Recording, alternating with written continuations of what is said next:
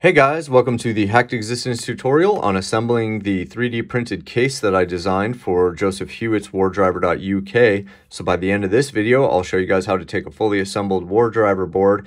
We'll slam it in a case and add a 10,500 milliamp hour battery. So this beast has so much capacity that you can run this thing for days on a single charge without ever turning it off. But we're going to go ahead and add a 1 amp USB-C charging circuit to it as well. I think my favorite piece of the case is the removable antenna holster. So this was something I struggled with the original, dealing with the antennas. So I've added a removable antenna holster that can be taken off for a minimalist approach or left on for storage, and throwing in a backpack, makes it super convenient. I don't have loose antennas anymore. We've got little caps here for the SMA plugs that plug on to the holster as well once you put the antennas on. So let's jump into the bill of materials. Okay, so the bill of materials starts with a built-out JHewitt Wardriver. So if you don't have one of these yet, you can go check out my tutorial on building out the JHewitt Wardriver.uk board. But you're going to need one of those, and the next thing you're going to need is the 3D printed parts. So we have the base, the front plate, and a gasket. Optionally, you can print the antenna holster and the antenna plugs.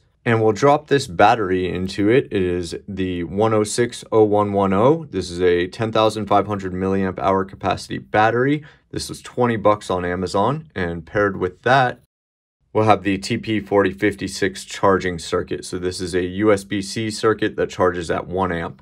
And I bought this for $2 on Amazon. The hardware all came in a metric hardware kit that I got. So we've got M3 by 20, 2 of those screws.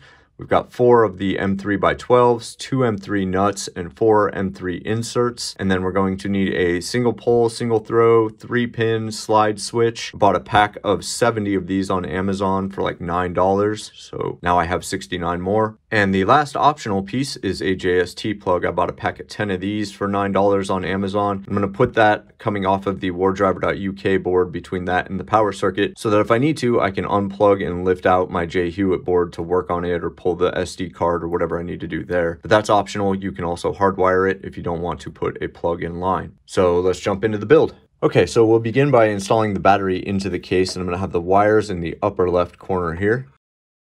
And now that the battery is all nice and snug there, I'm going to take the charging circuit and it's going to land pointing out through this hole. So I'm just going to line it up there. Then I'm going to pull these wires over to where they need to be, and I'll end up cutting them right here. And what we're trying to achieve is wiring our black negative wire off of the battery to this B- pin here, and the red positive wire to the B+ pin here. So I'm going to line them up, cut them to length, strip them back, run them through those holes, and solder them on from the bottom. All right, so at this point, I just want to take a second to remind everyone that we are about to cut into the wires coming off of a battery, and a very large battery at that. So if you don't know what you're doing, please seek guidance from a professional.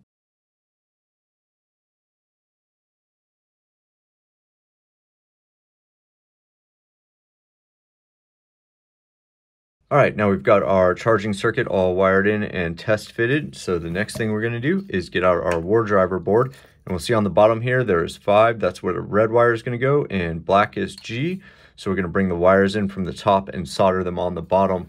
And for that, I'm going to use the JST plug. And basically, I want that plug to land about here up at the top of the board. So I'm going to measure that out. I'm going to cut these here, strip them back, and solder them in.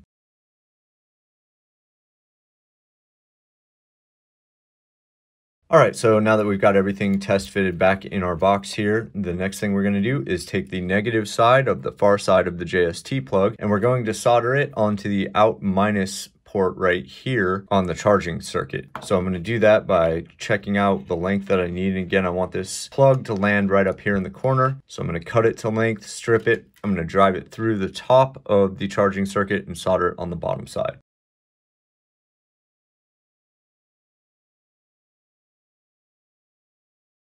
All right, so the next step is to prepare the positive side of our circuit. So for that, we're going to use the switch, and we're going to chop off one of the pins on one of the ends. It doesn't matter which one.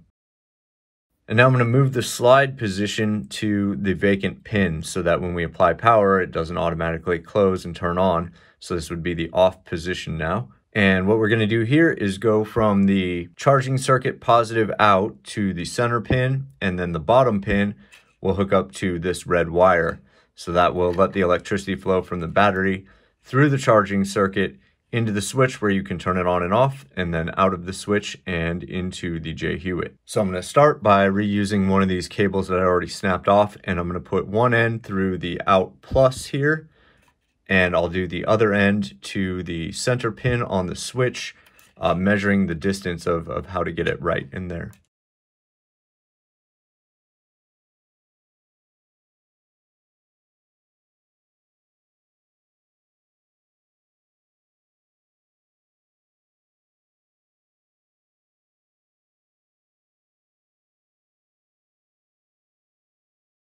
And don't forget to heat shrink your connections.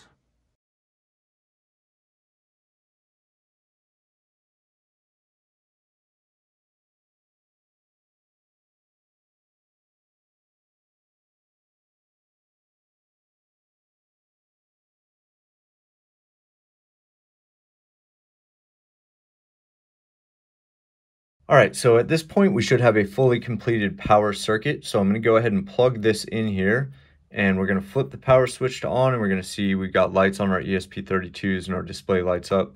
So everything is up and running.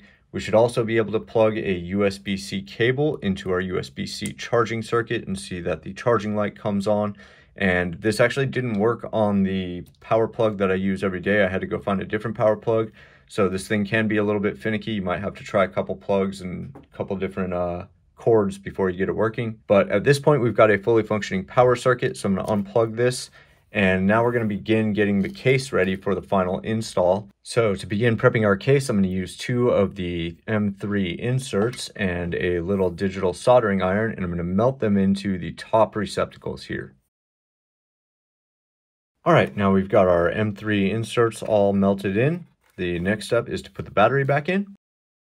And now we're going to start on the gasket, and this thing is incredibly fragile. It's extremely thin. It derives its strength from being forced into the bottom of the case. But basically, the power circuit is going to land on that strip there.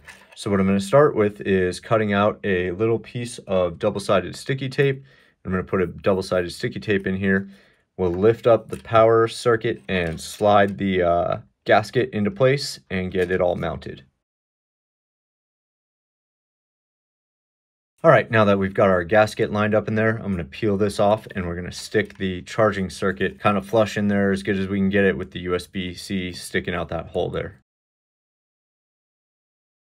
All right, now I'm going to go ahead and push the sliding power switch into the little hole for it there with the power switch coming out the top. All right, now we've got a nice flush mount power switch here just sticking right out the top. All right, next we're going to plug in the 2 SMA plugs for the antennas and the GPS antenna as well. For the GPS antenna, I'm going to feed the wire through this slot and orient it so that the wire comes out the left side. You can see there's a little trough here to hold it in place from the bottom, so we want the wire to come out the opposite side. And this just pressure mounts in, and it should pop right into place and have a nice flat mount right on the top. All right, so now I'm going to take the wires from the 2 Wi-Fi antennas and kind of move them out of the way. We're going to use the GPS antenna. And basically the goal here is that it's going to flow through this trough and plug into the GPS radio on the bottom of the JHewitt board. So I'm going to plug that in and then try to get the wire to run through the trough as I slam it into there. And it should fall right into the crate there and be nice and stable.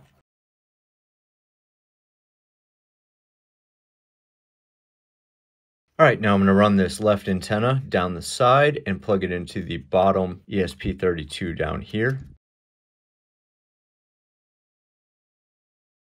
All right, and the other antenna, I'm going to bring in a loop back up to here. All right, now we've got our wires all nice and tucked in. We'll go ahead and plug in the power, and we'll give it a try. Looks like everything is turning on and working. So the next step is to get our front plate mounted on, and so at this point I will trim down my wires and do a nice tiny little run to get my screen mounted in there.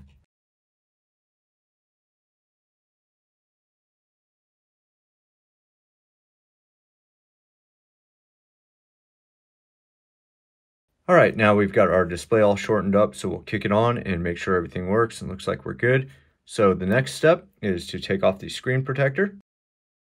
And now with the top case from the back of it, we're going to press it in and it just pressure fits in there with these little tabs that hold it in place. All right, now we can slam the whole thing together. And we'll start with 2 of the M3 bolts on the top here. All right, so now to finish assembling the bottom, we have 2 options here. We can use the short screws and the nuts to run it naked like this. And we've already got the outline of the nut drawn into the 3D print, so we can just drop the nut in there, run the screws through from the front side, and now we're ready. But if we want to add the antenna holder, we're going to need to start by sinking in the remaining 2 M3 inserts. All right, and if we take the screw and nut back out of the bottom of our case, now we can slide the holster on from the back and use our 2 longer bolts. Then we can holster our antennas, and we can use our antenna plugs, but we'll also notice that when we've got the antennas on, they fit inside these circles here.